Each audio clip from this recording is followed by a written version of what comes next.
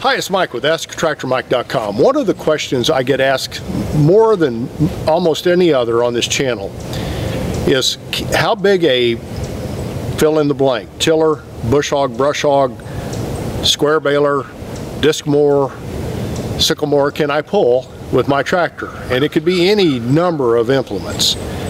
And today I'm going to talk about two recent questions that I had on this subject. And at the end, I'll tell you how I answered them. And then I'm going to talk about 10 things. I don't have any guarantee that the implement you buy is going to be too big or not big enough for your tractor, or if your tractor will perform well with that implement. Nobody can answer that. We can make a good prediction based on these 10 things I'm going to give you today, but there's no guarantee in this world. And most of the time it's somebody that's found an implement on Craigslist, or maybe they're buying new and they're just wanting to know, does this go together? The dealer tells me it'll go together, but they're trying to sell it to me. So I want to get a second opinion here, and I'm always glad to do that. So first today, let's talk about the two letters I got. First was from Pat. And Pat has a 3046R John Deere, and he's wanting to upgrade flail mowers, and he's wanting to move up to a 390 flail mower. He's found one on Craigslist. I don't know anything about flail mowers. We don't sell them in this area at all. I've never sold a flail mower. I know the people that have them love them, but these 10 things all apply to flail mowers. And then Michael has a Hinomoto E2004 tractor, and he wants to know, will it lift a 1,000-pound bale?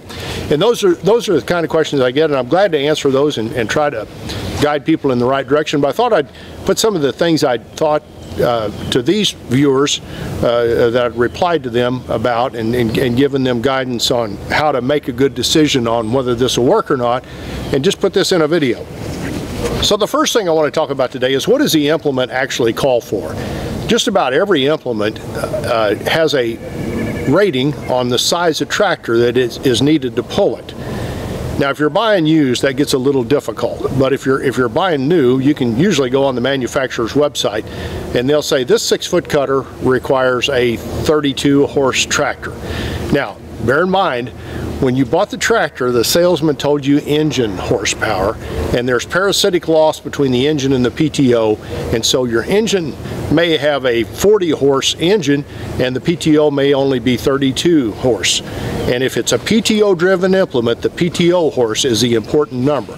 So let's first off determine, what does the implement say it needs to be pulled as safely and without damage to the tractor. Well, the bale spike, we're asking how big a bale can I lift with my tractor, and that doesn't really apply. So some other things to think about in that.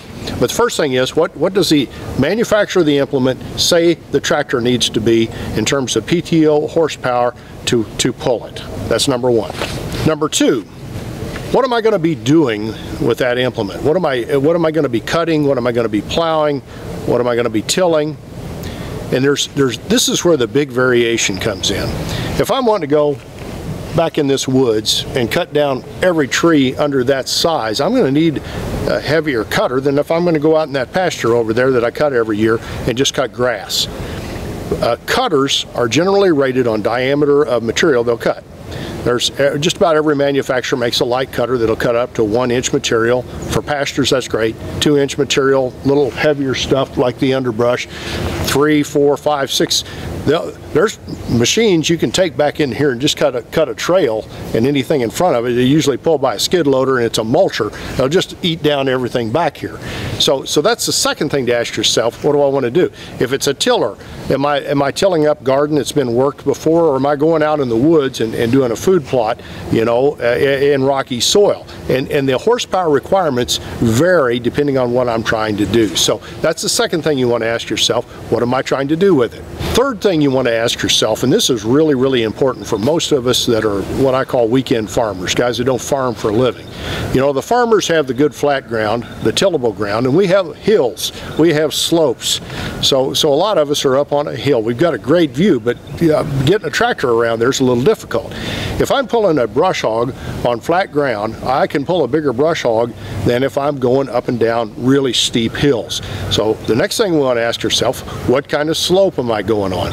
And if the manufacturer says you need 30 horse to pull a 6-foot cutter, that's probably on level ground. That's probably where they tested it. If you're going up and down the hills, add a little bit to that horsepower requirement, maybe 2 to 5 to 7 horsepower. Have a little cushion built in. So third thing, what kind of slope am I going on? The fourth thing to ask yourself is, will I pull this on uneven ground, or will I pull it in tight spaces?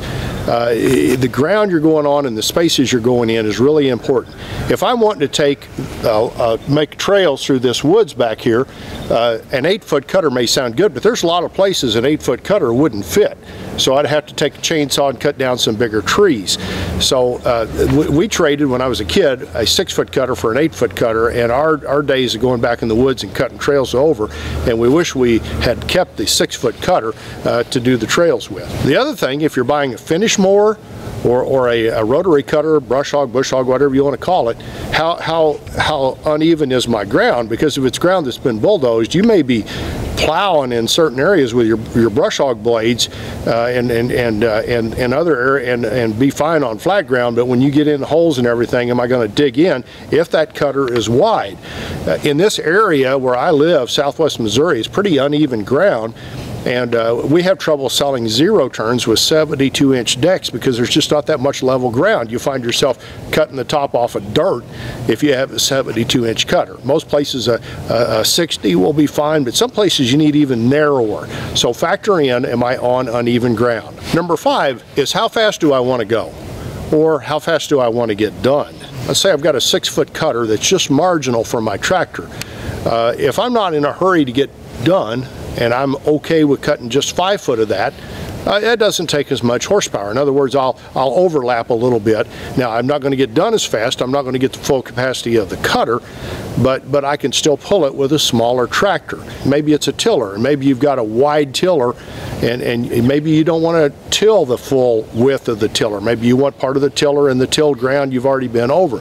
So if you're okay with not getting done as quickly, you can do a little overlap and still get by with the cutter. And you do that if you found a bargain on Craigslist and it was marginal for your tractor. Number 6, and this is something you don't always look at, but look at the lift capacity of the tractor. If you go to tractordata.com, on most tractors, now the Hinomoto we couldn't find it on, but on most tractors they're going to tell you the lift capacity of that tractor, both on the 3-point and on the loader. And so if you're putting a front attachment on or a rear attachment, you need to know what your lift capacity is and will that jive with the implement. Now on a flail mower, you can get in kind of trouble. Flail mowers have a lot of metal in them.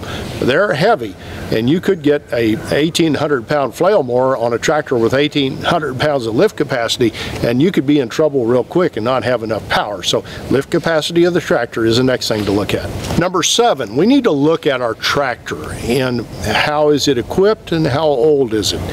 If you're brush hogging and you're going to buy a brush hog that's almost over the recommended size for the tractor and you have hydrostatic drive, that could be a problem. Brush hogging and hydrostats don't really go well together. Hydros don't like heat, and it's hot when you brush hog usually, and they'll build a lot of heat in there. Also, what is the age of my tractor? Is it an older tractor? Tractors lose horsepower as they get older. So if you have an older tractor that's not had a rebuilt engine, it may be rated at 40 horse.